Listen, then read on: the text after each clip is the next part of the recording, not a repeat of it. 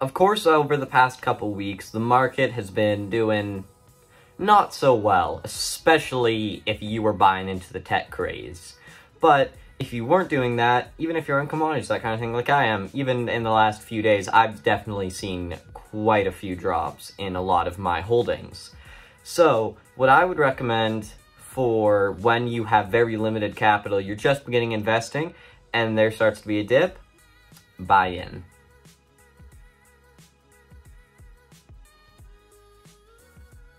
Hey, my name is Tucker Kraus, and welcome to my channel, where I detail my investing journey as a 14-year-old and give my thoughts and opinions on a variety of personal finance-related topics and issues. In today's video, I'm going over my strategy for what I do when there's a dip with my very limited capital, just to see if it could, kind of give you some idea on what you should do. Obviously, don't follow this exactly. This is obviously not financial advice.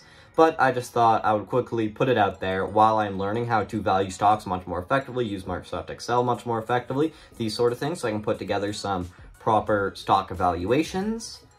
But in the meantime, here's what I do during a dip while I have very limited capital.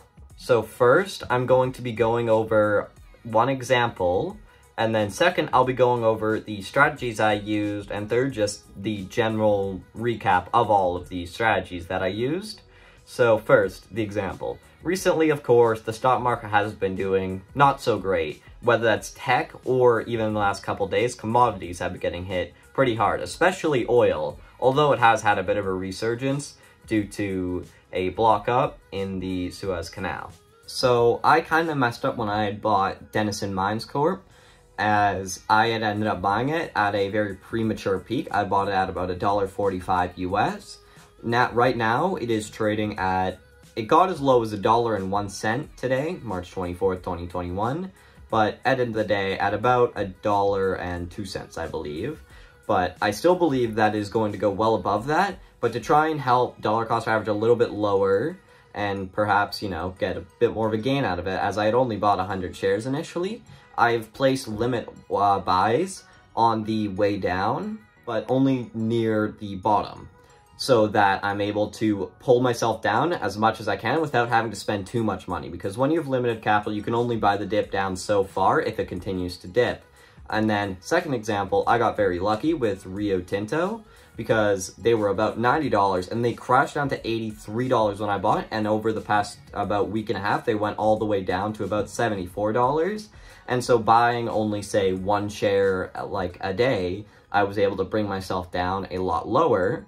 So going from about $83 down to now my average is almost exactly $77. So of course the main strategy is to just dollar cost average down. But with my limited capital, there are two ways that I try and alleviate the fact that I have limited capital. The first is that I buy limited shares, and the second is that I try and buy at as low a price as possible. It sounds like very simplistic, but what I mean by that is that when I'm buying down, I try and not spend way too much money and go see, oh, one bread day, let's go all in case, it keeps going, which, again, for Rio Tinto, went really well for me by going in slower and going on the way down much further, right, and not wasting that limited capital I have, where if I just went all in on Rio Tinto, I wouldn't have been able to bring myself as far down the dollar cost average, because I wouldn't have any more money to keep going down and buying the dip further.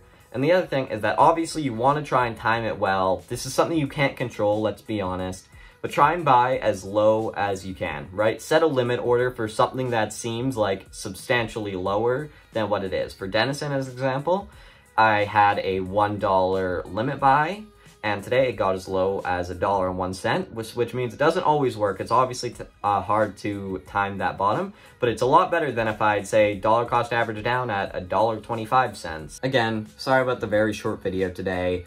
I'm just trying to work on other things at the moment. Obviously, I'm not abandoning this channel, but things to help this channel, even if it means that, I can't put together something as nice for one day.